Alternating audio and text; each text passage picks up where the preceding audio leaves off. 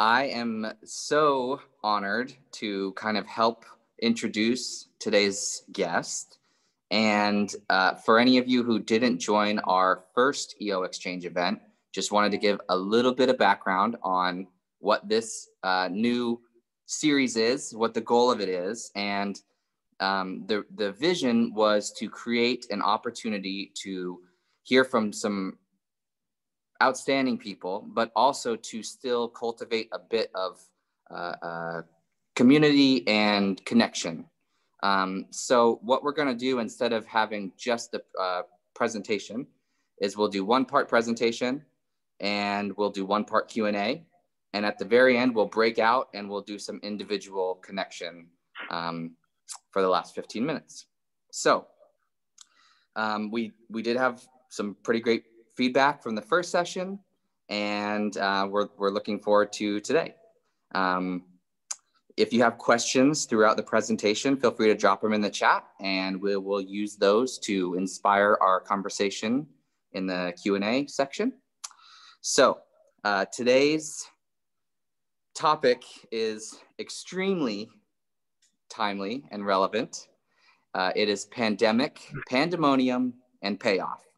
And today's guest is Jim Cumbee. He is an absolute expert. His resume is just like blowing my mind. I can't believe that he's with us today. So cool. Here's a couple of quick facts. For more than 25 years, Jim has been involved in the business of M&A, merger and acquisitions, execution, and strategic planning. He is an attorney, so he has a law degree, and has an MBA from Harvard Business School. I think I've heard of that before. And he has been with EO Nashville as an SAP for 8 years. He helps many EO members sell their businesses, buy a business, think through strategic decisions related to M&A. And he really understands what it means to be an entrepreneur.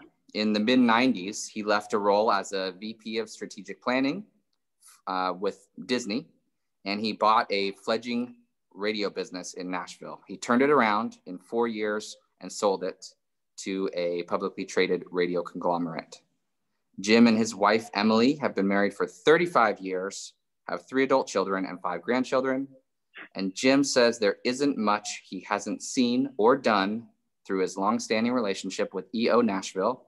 And that's why he loves to join us and do presentations like this. And we're so thankful for Jim being willing to adjust a bit and try out this new format.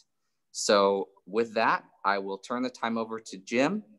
And reminder, drop your thoughts and questions in the Q&A. And please do stick around for the final 15 minutes of breakouts. Okay, great. Can you see my screen? We good? You see a PowerPoint? The PowerPoint's more interesting than I am. Am I hearing me okay? Let's just get the basics down. Can you hear me okay? Show of hands. Okay, thanks, Marty. I see some familiar faces out there, some friends. Samira, when you asked me about that background, I said I've been a SAP for 8 years. Do you know, is that right? I was trying to do the math. It's 7, 8, 9, somewhere in there. All I remember when I became when I first was introduced to EO, I met Tim Osgener and Ben Hanbeck were the SAP chairs. And those guys, I mean, they sold me pretty quickly. And I remember seriously, like it was yesterday, going to an event, an EO event. It was one that Arnie put on with what's the lady's name? Sally Hogshead? Yeah, Sally Hogshead, yeah.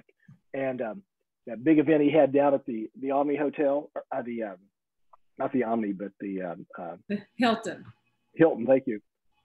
And sitting out there and looking across the crowd, and Tim Skinner, who may be the best pure salesman on the planet, put his arm around me and said, "Jim, this is your audience. And he was right. I mean, he was absolutely right. I have so much enjoyed my time with you guys as an organization.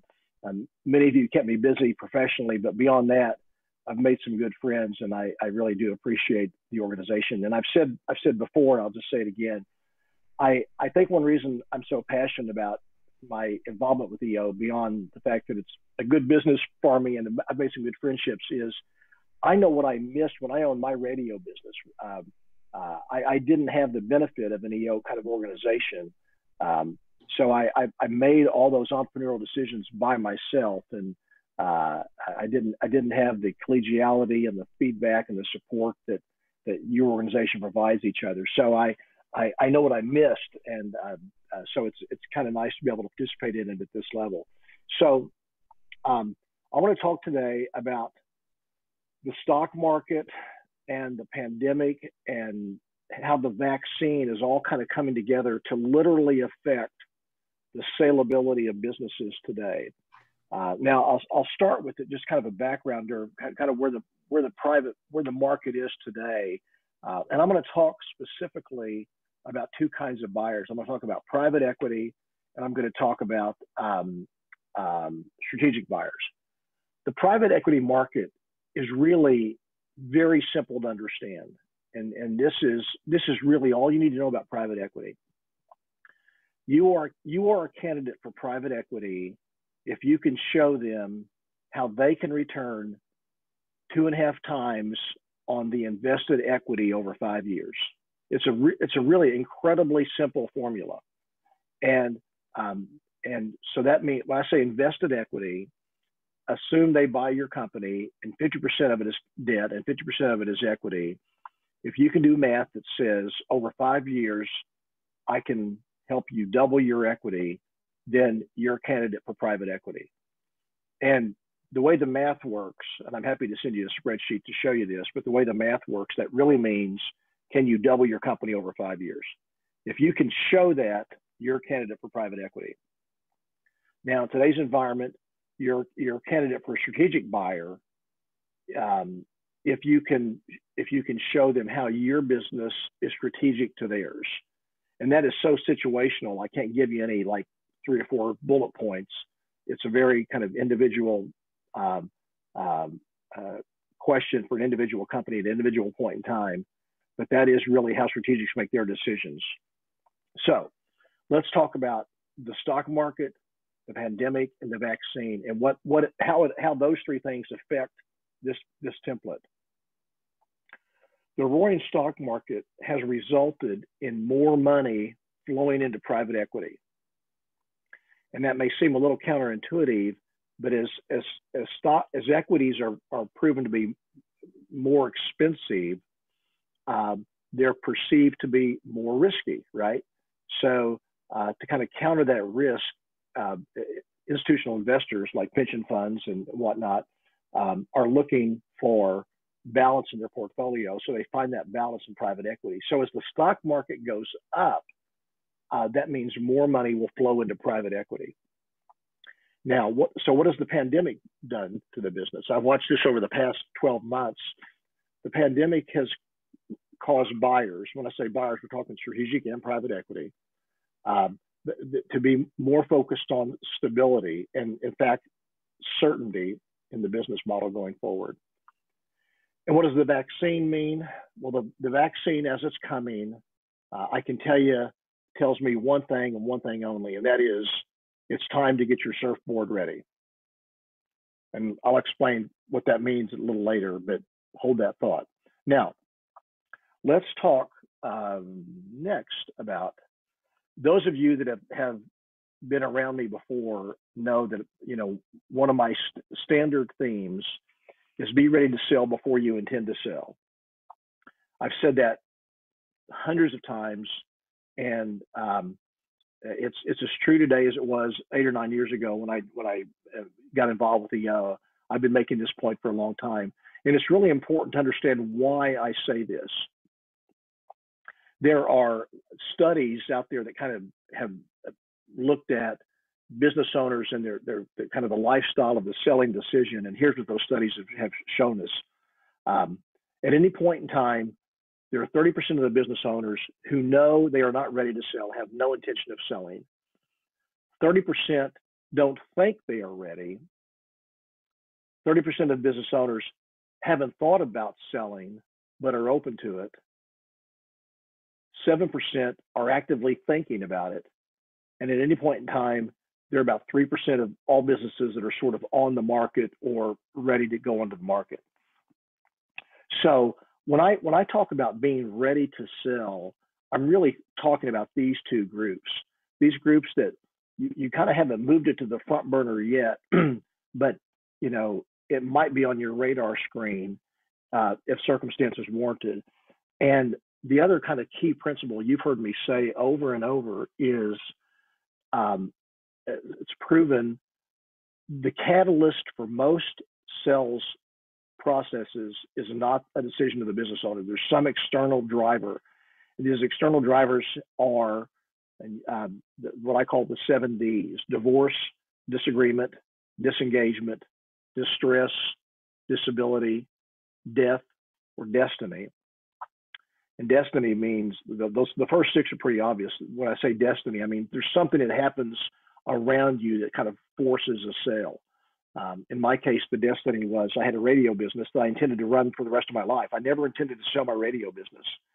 But 3 years after I bought this fledgling business and turned it around and consolidated actually 3 acquisitions into one business, doing fine, making money. I was happy, kind of going to be an entrepreneur the rest of my life. But Congress deregulated radio ownership, and my station value skyrocketed overnight because of supply and demand that kicked in because of the change of law. Well, that's destiny. Well, sometimes destiny works to your favor, sometimes it works against you. But the point being, each of these 7 factors, if you all could monitor my phone calls for a month, this is what I hear. When people call me for the first time, it's one of these 7 factors that cause them to call me. In fact, it's proven that 75% of all business sales are driven by an external circumstance. So the point being, it's really important to be ready to sell before you intend to sell. Now, again, I'm gonna go over one more point that you've heard before we dive into some new information. But this is really important to remember this basic. What does it mean to be ready? Okay, what does that mean? Well, I mean, you want to manage your business such that you have a diverse customer base. You need to have your financials reviewed or audited. You want to be able to prove that you have a sustainable revenue stream.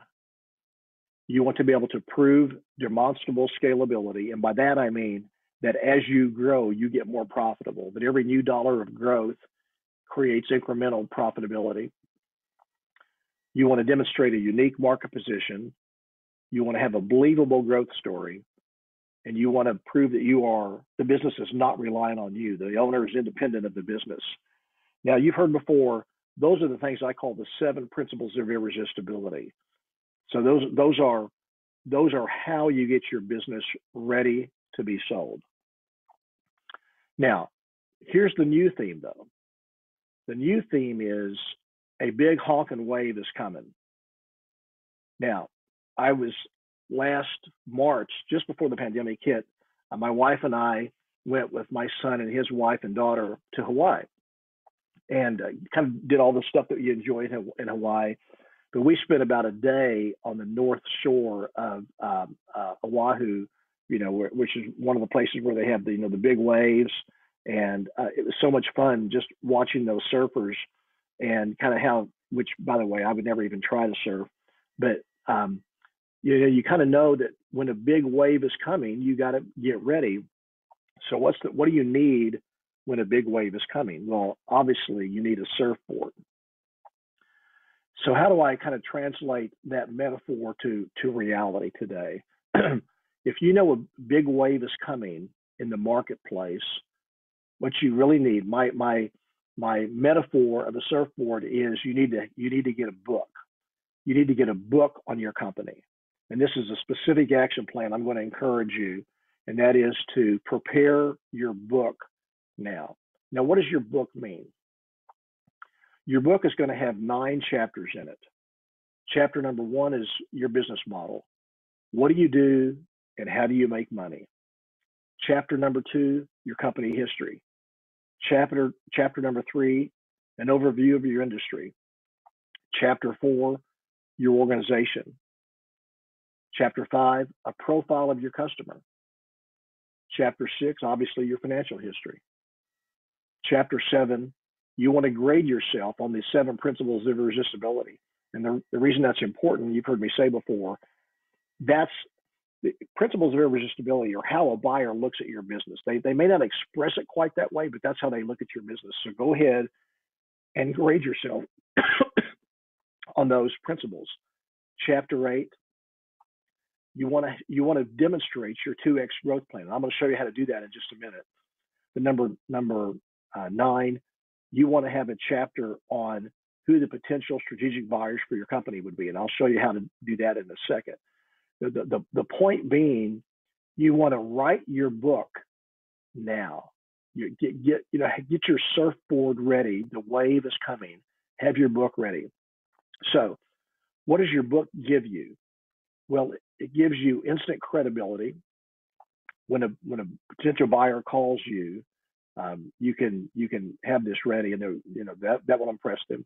Number 2, it's an exercise to help you kind of think through the strengths and weaknesses of your business, in helping business owners prepare their book. They've learned some things about their company.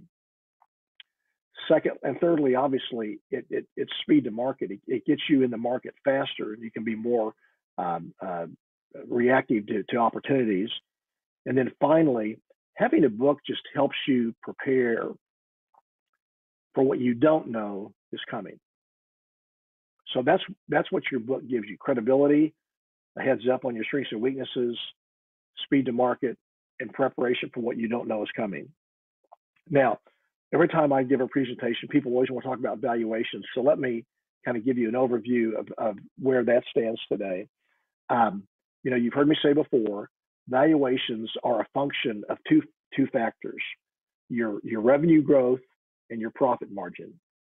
So buyers will kind of triangulate between these 2 factors. I just finished a call 15 minutes ago with the private equity group in Tampa on behalf of a client of mine, and we talked about these two factors: revenue growth and profit margin. So if you have low revenue growth and low profit margin, your business is going to be worth 0 to 3x EBITDA. If you have high revenue growth, but you aren't very profitable, you're going to be worth 4 to 5 times EBITDA. If you have high profit margins but aren't growing very fast, you're going to be worth 3 to 6 times EBITDA. And if you have high revenue growth and high profit margin, that's when you get into the 7x of EBITDA kind of range. Now, every industry is different. Some kind of plays, especially businesses that scale quickly, like technology businesses, might sell for different kind of multiples. But this range, this chart, is a good template for probably 95% of the businesses that are in EO. Help them kind of understand where they are, and also helps you see, by changing profit margin, kind of you can kind of begin to triangulate how a change in one of these factors can make you more profitable. So I'll conclude my portion of this presentation by saying, what are the 3 action items I'm leaving you with today? Number 1, start work on your book now. It takes time to do it. I know you're running a business, you've got family obligations, I get all that, but this is a really great exercise to start work on your book now. Start working on your 2x growth plan. You remember earlier on I said the way private equity works, they want to see 2.5%, they want to see 2.5 times return on their invested equity. Well, that translates mathematically to about a 2x growth of your business.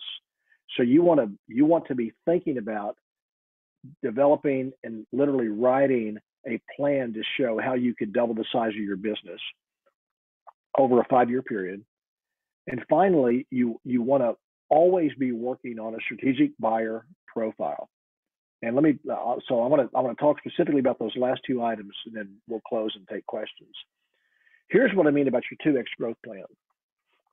Let's start in the box on the left, and every one of you can do this exercise, and it'll be helpful for you, and you'll probably learn some things you didn't know about your business.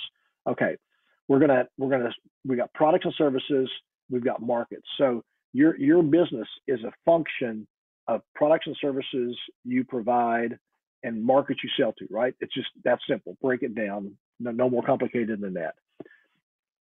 So today, each of you have an existing set of products and services for existing markets. That's your business today, which your growth plan can really go one of three ways. It can go this way. You can offer new products or services to your existing market, or you can offer your existing products and services into new markets, or you can offer new products and new services in new markets. Now that's painfully simple. You're all going, duh, thank you, Jim, for telling us that, blinding grasp of the obvious. But if you really kind of break down where your business is today, in other words, the red box, and think about each of these kind of avenues, it'll help you kind of put some structure around your growth plan. I hear way too often the least believable thing you can ever say, is, well, I'll just put more money in marketing. And if I put more money in marketing, I can grow my business. Well, if that's your strategy, articulate it in one of these three boxes. One of these ways, articulate how more money translates into more revenue. That's what I mean by work on your growth plan now, so that if you meet with a buyer, especially a private equity buyer, you can say, look, Mr. or Miss Private Equity, here's my growth plan, because this is what they're really buying. Now, I've also talked about strategic buyers. It's always important, and I've had this conversation recently with a lot of EO members, to how to think about for whom are you strategic and why. And here's a way to kind of break that down. Okay, let's assume on the horizontal axis, these are your competitors, and write down all of your competitors from small to large. And when I say competitors, I don't necessarily mean companies that do what you do in Los Angeles. I mean people that you actually do compete with tangentially or directly. Write them down, just slap them down on a whiteboard and have their names on a sheet of paper. Then look at your value chain, and that means who are your suppliers and who are your customers. Write them down, just brainstorm it, just slap it on a sheet of paper. And I'm telling you, if you really force yourself to do this exercise, the best strategic buyer for your company is going to be on this page. It's almost a truism. And so I know that it's kind of hard to think about it, but whenever I have a conversation with a potential client about going to market, we always walk through this, and there are lots and lots of situations where the best buyer for that company will crop up in the course of a conversation like this. So that's kind of what I want to talk to you guys about today. I really would wish you good luck, but in this environment, we know the wave is coming. We've talked about more money coming into the stock market. We've talked about the vaccine is going to be a catalyst for a whole lot more investment going forward. So as they say in Hawaii, hang 10. So let me just kind of stop there. Marla, Samira, you said 20 minutes. I think I've gone about 20 minutes.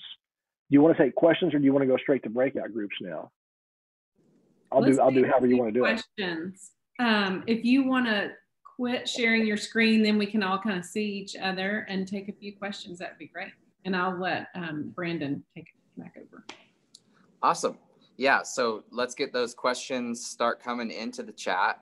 And Jim, thank you so much for sharing this. My first obvious question is, are the slides shareable for us and for our chapter? Because I think that'd be super helpful for many of us to have. And I'm really curious as to, and if you have any specific examples you can share of any for people that have been planning their playbook, like you mentioned. Have there been any experiences that have gone especially well, like people that have done things especially well, or on the inverse that have maybe not done things as well as they could have that you've seen? Well, I would be subjecting myself to a slander suit if I answered that question too directly. You know,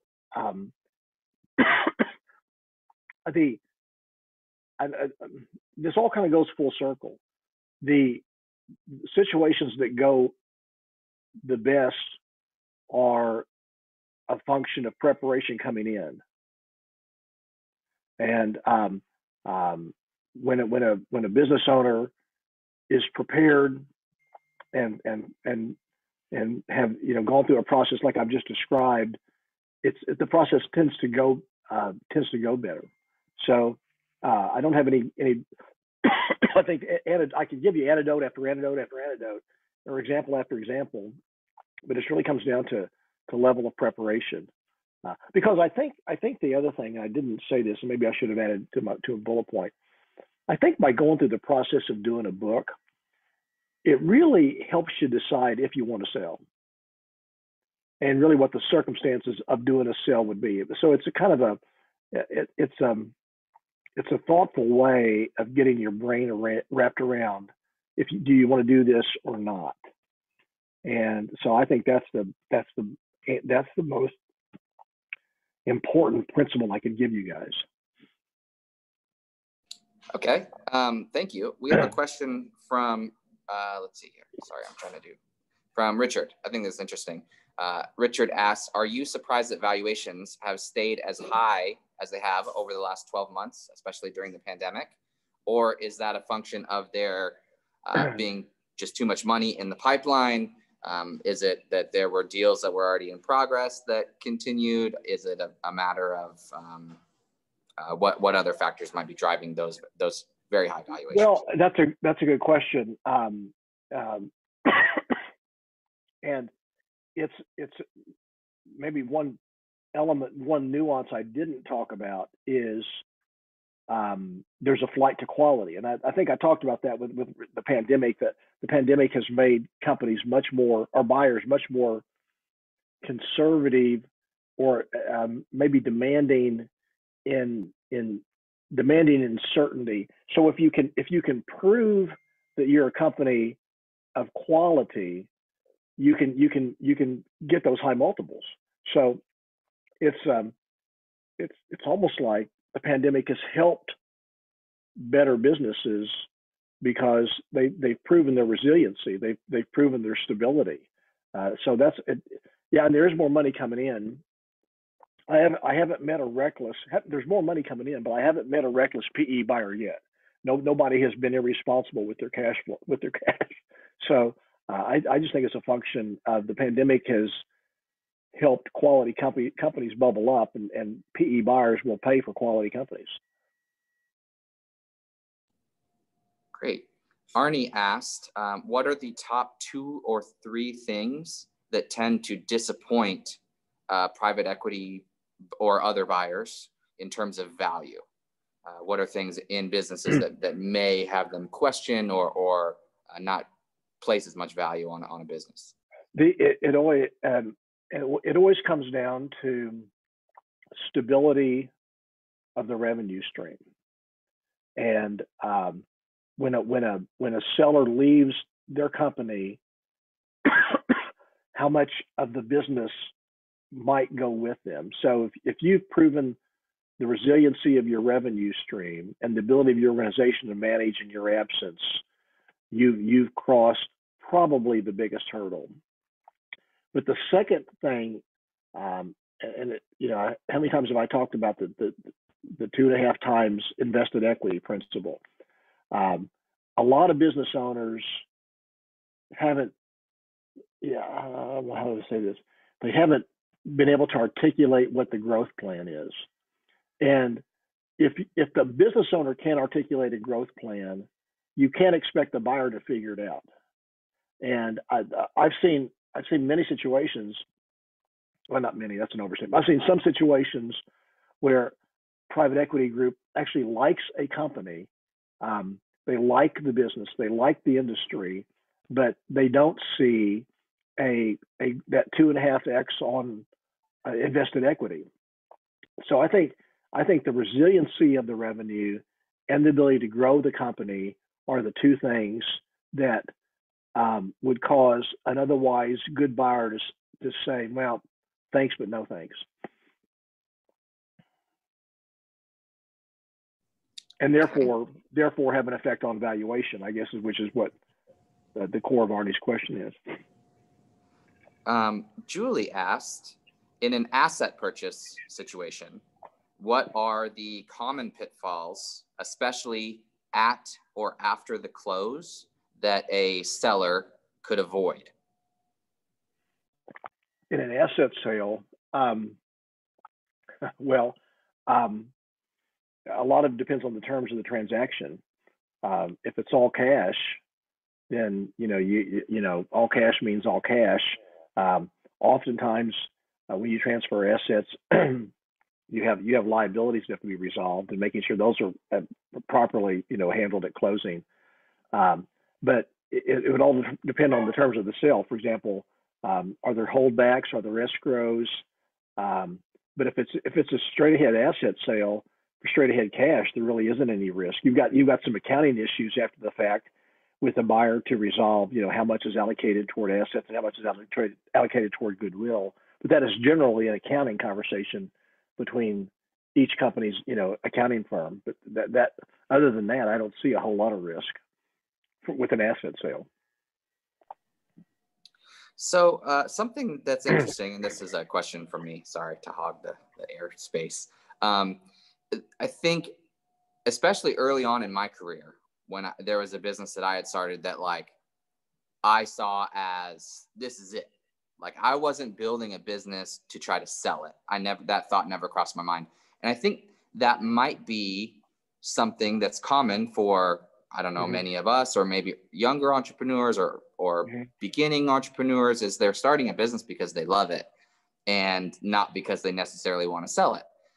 The thought process behind building and developing a business with the either intent or possibility of a sale is maybe a little bit different.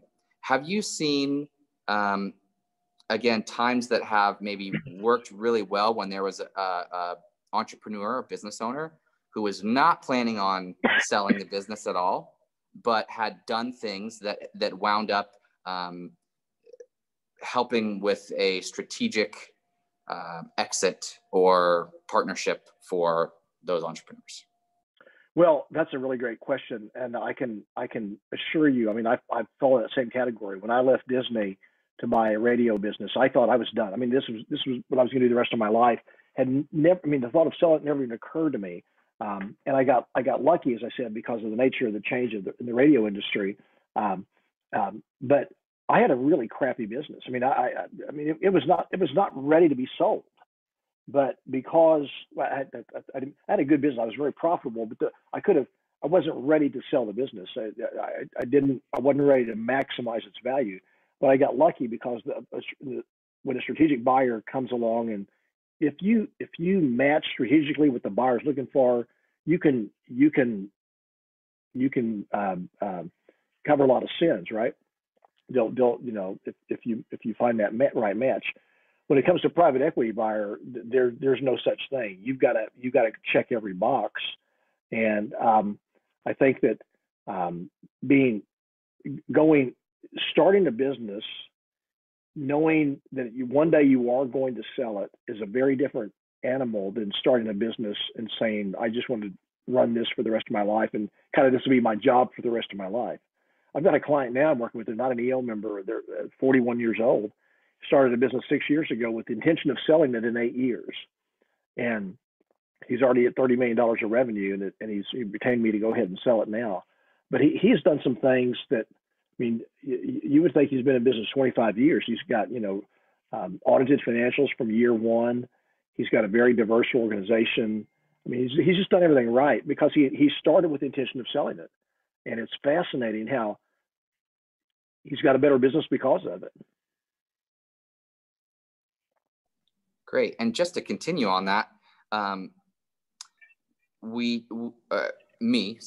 And I have tended to think, again, earlier on in my career, I would think about selling a business as a one time, you sell it, you're done, you move on. I have a couple of friends who have recently shared experiences with me about very, very successful sales of businesses, but only in, minority stakes to private equity. So actually where a private equity firm comes in and gets involved, they take a minority stake and they really help to continue to build and develop the business beyond what the entrepreneur maybe could do on their own. So continuing on that thought would be, how often are you seeing those, or are you involved with those sort of transactions versus a complete sale and exit of? Well, so what was the question again? So I got everything up to the very last sentence. Yeah, sorry.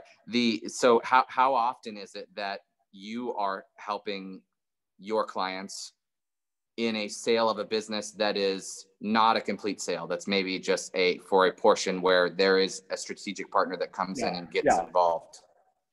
I maybe should have clarified that. When it comes to a private equity buyer, you can almost assume that the private equity buyer is not going to buy 100% of the company. I mean, that's very, very rare for them to come in and write a check for 100%. The basic model for private equity, there are about 4,200 private equity firms registered with the SEC, and there are probably at least that many independent sponsors that are not registered. So let's call it 6,000 or 7,000 just to be conservative. Firms that are running around out there trying to make acquisitions. Their basic model is to buy 60 to 80% of the company and have you stay on and as the phrase roll equity and stay on to participate in the growth of the company and for that second exit. So that's almost the assumption going in. I don't work with a lot of private equity when it comes to making minority investments. I've got a pretty strong point of view that minority investors are not a great thing. They can be in kind of very narrow circumstances, maybe very specifically if you've got a very clear growth plan and you need capital to facilitate that growth plan. But generally speaking, when it comes to a private equity buyer, you almost have to assume you're going to stay involved.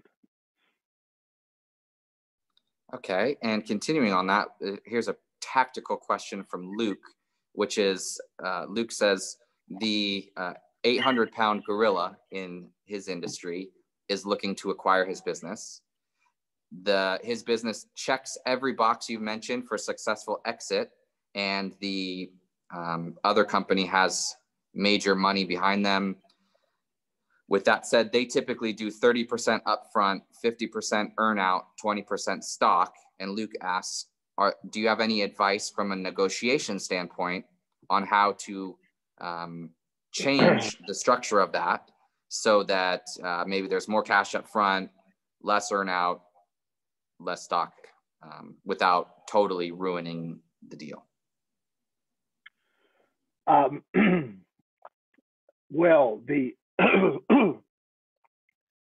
best negotiation tactic out there is the ability to say no. And a no can be a polite no, but no means no. And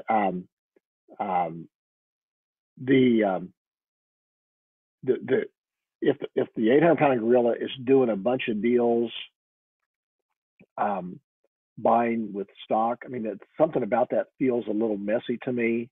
Like they may be creating a mess for themselves. I mean, I wouldn't advise. It'd be interesting to go. I know there's some senior folks on this call, some folks that have been around the block a few times. I bet you if we took a vote, knowing nothing else, who would take that deal today, the vote would pretty overwhelmingly be, I can see Marty shaking his head. Don't do it. And so, not doing you know, my mentor, a guy who helped me when I bought my radio business, who's still a good friend to this day. The guy's 85 years old and very successful entrepreneur, has a saying that he'd rather, how does he say it? I'd rather miss out on 3 bad deals. I'd rather miss out on 3 good deals than make 1 bad deal, and recognize that you only have 1 chance to sell your business. And if it's a bad deal, then you're really have put yourself in a box. So the best negotiating strategy is to say no, thank you. Here's what I will sell for. And frankly, let me tell you, if your business, it goes back to this whole notion of a strategic buyer, right? One of the first bullet points I said, I'm trying to can't pull it up right now, but if your business is strategic to theirs, you've got a lot of negotiating leverage, a lot. Don't assume that you've got to fall into their formula. If your business really meets a need that they're trying to fill, your ability to say no is very powerful. I love that quote. That's like probably my biggest takeaway is the best negotiation strategy is the ability to say no. I love that. So good. Mm-hmm. Let's do one last question real quick from Teresa, and then we'll break out into small groups for 15 minutes. And then everyone will come back on to share some highlights in the last couple of minutes. So here's the last question from Teresa, which is, once you assemble your book, your company book, and perhaps you're not yet ready to move forward, mm-hmm. how would you suggest that book be used for planning? And she said specifically in the event of the owner's sudden death. But mm-hmm. I think that question may be relevant in other areas too. How do you continue to use that book for growth when you're maybe not quite ready for a sale? Well, that's a great question. And it gets to the heart of the value of the book, that the book provides. It ends up being a template is what it ends up being, that you can, if you told me you really didn't intend to sell for 5 years, I'd say, great, go ahead and do your book now and update it. And then if something does happen, death, or like I said, go back to the 7 Ds, divorce, disengagement, whatever. I mean, I'm telling you, trust me when I tell you, these are the calls I get. And they always start with, they all fall into one of those 7, buckets, and you don't know when it's going to happen. You just don't know what's going to happen. So if you had that book ready, it really has provided the template for you to hand it to somebody and go, okay, here's what has to happen next in my business, whether that's a spouse or a partner or whatever it may be. You've got that roadmap for them to work with. Wonderful, Jim. This has been so insightful and helpful for our chapter. We really appreciate your time. We're going to go ahead and break into our small groups now. Any questions that we didn't get to? Sorry, I'm doing my best to try to get to everyone's. Any that we didn't get to, we can forward to Jim and he can help answer for us. And sure. So now moving into our small groups, we have a couple of prompt questions for you guys to talk about. The first is, what did Jim bring to light for you? Second, do you need a mini forum about this, whether it's for your own planning, your own whatever? Number 3, what is the most innovative thing you've seen a company do during this COVID period? It's a good question. And Number 4, what are the next steps for your business? What comes next? So those are our 4 questions for the breakout groups. And it looks like Marla is so awesome and on it, dropping them in the chat to reference. So now Samira will break us all out. Please do stay on afterwards for the last couple of minutes. We'll come back and share some highlights.